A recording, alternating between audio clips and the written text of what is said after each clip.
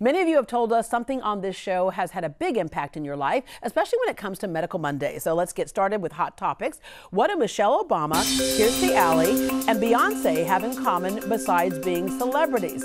Well, they've all dealt with a medical issue that can seem so isolating, but it happens a lot. We're talking about that and other health issues. On our panel this morning, welcome maternal-fetal medicine physician Dr. Diana Racusin and nurse practitioner Jim Patton. Good morning.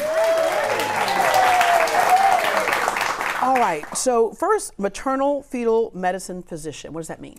That means I take care of high-risk pregnancies. So I'm a subspecialist. I'm an OB-GYN, and then I spent an extra 3 years learning how to take care of sick moms and sick babies. Okay, we've been hearing a lot lately about nurse practitioners. Oftentimes we just hear the word nurse, but then now nurse practitioners. What exactly does that mean? Well, nurse practitioners, it embodies an advanced bit of training. And nurse practitioners are an extension of the physicians in that we have additional education in assessment and pharmacology and things like that. Yeah, things you can do. Because I remember calling the office wanting to talk to the doctor, but the nurse practitioner said, I can handle that for you. Sure. Give me your symptoms and then send a prescription. Absolutely. All right. So basically that just makes it, I guess, more accessible, our needs. Because when we call the doctor's office, we really don't care who we're talking to, do we? Like, just get my needs taken care of. There we go. All right. But with the nurse practitioner, we can basically, like you said, have the extension of the doctor. Okay.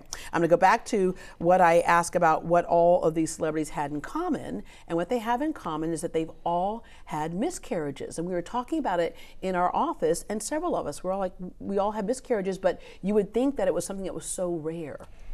Everybody thinks it's something that's so rare because it's not talked about a lot, but actually 20% of pregnancies end in a miscarriage. So almost everybody, if they ask people that they know or friends and family members, they're going to find somebody else who's gone through the same thing. We just don't talk about it as much. Yeah, Beyonce said, it's one of the reasons I didn't share I was pregnant the second time, because you don't know what's going to happen.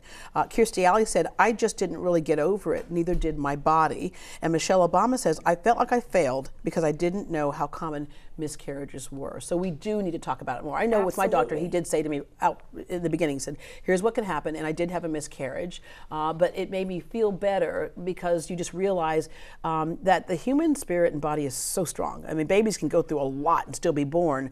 If it's a miscarriage, there's a good reason. There's usually a good reason, and the most important thing that I say to any patient who has a miscarriage is this is not because of anything you did or didn't do, because it feels like you're by yourself, it feels like you're isolated, and it feels like it's your fault, when none of those things are true.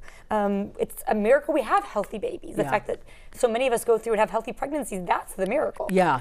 All right, so with that said, we need to talk about that more. All right, okay, when it comes to getting pregnant, there was a 74-year-old woman who gave birth to twins, right? And then we all know when Janet Jackson at 50 said, I'm having a baby. When she said that, a friend of mine who's like 53 said, oh my gosh, do I need to get back on birth control? No, you probably don't.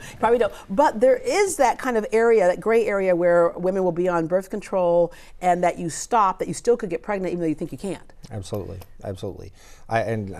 Speaking earlier, I often ask my patients, is there any chance that you might be pregnant?